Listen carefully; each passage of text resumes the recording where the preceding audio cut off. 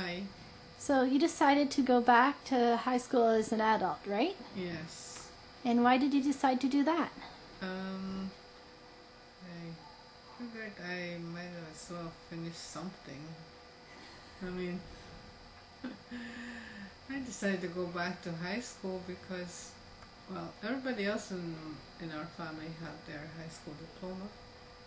So, why not me? I can do it. You did do it. And I did do it. Yes, you graduated. Yes. How does that feel to have graduated? It feels I accomplished what I wanted to do. I made up my mind what I wanted to do. And I think that's what most people, like adults that want to go back to school, they just have to make up their minds. That's what they want to do. They should do it. Was it easy? No, it was not easy for me because I worked at the same time and I had to find time for my schoolwork, whether it was early in the morning before work or sometimes during work when I had my break, or after work, or in the evenings. Yeah. All right. Well, thank you for talking to me. You're welcome.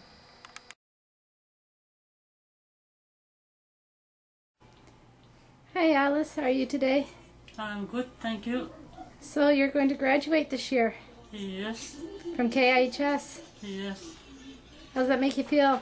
That makes me feel very proud, and I'm glad that that I'm finally finished. Was it easy? No, it wasn't easy because I really struggled with math. That was probably the hardest one that I had. Was it worth it though? Even though it was hard, was it worth it? Yes, it was worth it because now I get to have at least say that I have math under my belt too. Do you have any advice for anyone who's thinking about dropping out of high school?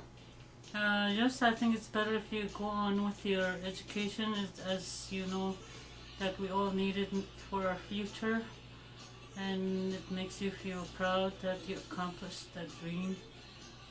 It's been many years now since I went to school, and I'm very happy that I completed it. All right, well, thank you. Mm-hmm.